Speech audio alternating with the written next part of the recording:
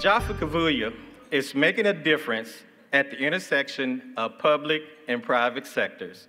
He currently leads the Capital and Development Team and the Public Works Department at the City of Hillsborough. Joffrey has over 15 years of experience in strategic planning, project management, sustainability, data analytics, budgeting, and leadership in both public and private sectors. Joffrey holds a doctorate degree in technology and engineering management from George Washington University. Moreover, he holds degrees in public administration from Syracuse University of Southern California and architecture from Carnegie Mellon University. He has published numerous peer-reviewed journals and conference papers on smart buildings and sustainability. Joffrey is passionate about community service and has served on various boards, committees, and DEI initiatives. Until June of 2022, he chaired the Public Engagement Committee and served as Vice President on the City of Hillsborough Planning Commission, where he championed land use, policies, and community development through an equity and livability lens. Previously, Joffrey served as National Science Foundation STEM Ambassador for underserved K-12 students in Los Angeles Unified School District. Joffrey served as a member of Carnegie Mellon University Admission Council for several years, where he led a diverse student recruitment initiatives. As a founding partner at Architecture for Humanity in the Indianapolis chapter, Joffrey worked on numerous projects in underserved communities, both in the U.S. and abroad. Without further ado, I am proud to announce the 2022 Robert Phillips Award recipient is Joffrey Kavuya. Please, let's give him a standing ovation.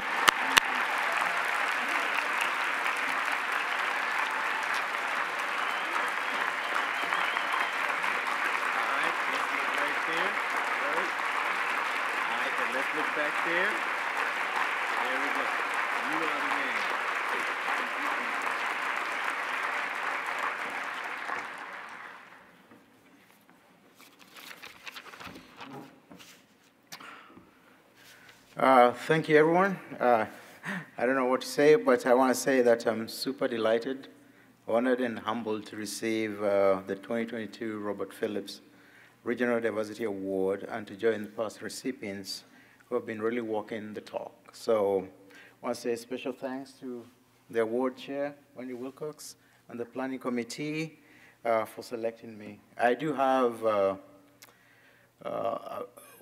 one thing I want to say. I want to salute all those who've been nominated for 2022.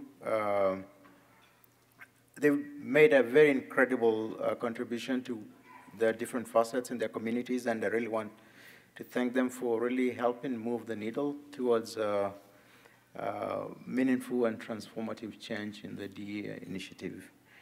I would also like to thank those who nominated and supported my nomination. Also want to thank my extended family and friends at Washington County Equity Policy Group. I'm with you.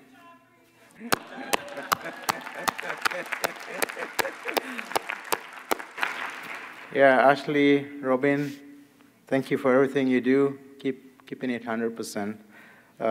Also want to thank Latricia and her team over Washington County. They've been making a lot of progress in this area. It's not easy. That's why very few people do it. So again, thank you very much. And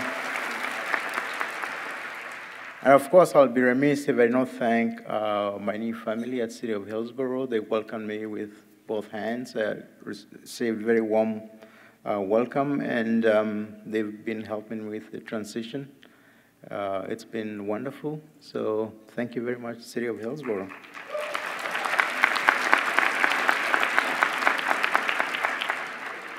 Other thing I want to say is that ED work is not easy, but that does not mean we should stop trying. So we got to keep at it.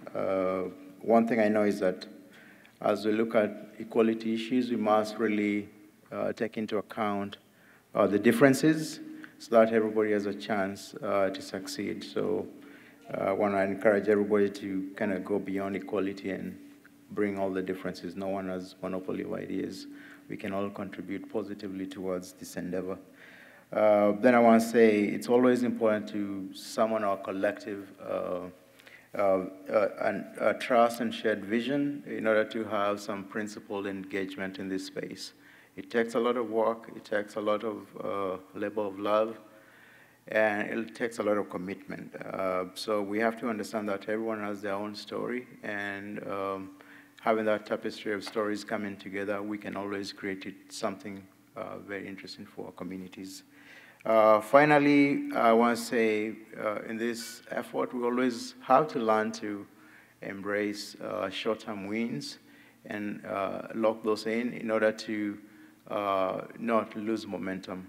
Sometimes we get into inertia, but part of that is not embracing any small wins we win. We should always take those and keep taking the baby steps moving forward. To conclude, I want to say that I'm always guided by two people in my life who've been there, done this, and one of them is Martin Luther King. He once said, you must take the first step in faith. You do not necessarily have to see the entire staircase, but just take that one step. And the other one is Winston Churchill. He said, then once you take that step, create your own universe as you go along. And want to, again, really thank Stuart. He added to my knowledge in this space with the 3 R's. So that's a big takeaway for me. And the last thing he said, which is going to be my concluding statement, is it takes ordinary people to do extraordinary things. So everybody can be extraordinary, but you have to be ordinary to be able to do those extraordinary things. Thank you.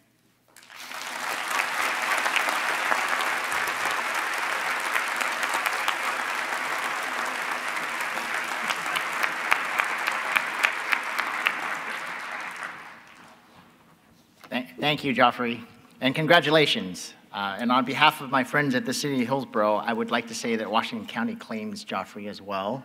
So, but he and I go way back, so it's really exciting for me to see his growth and development and his success. So again, Joffrey Kavuya.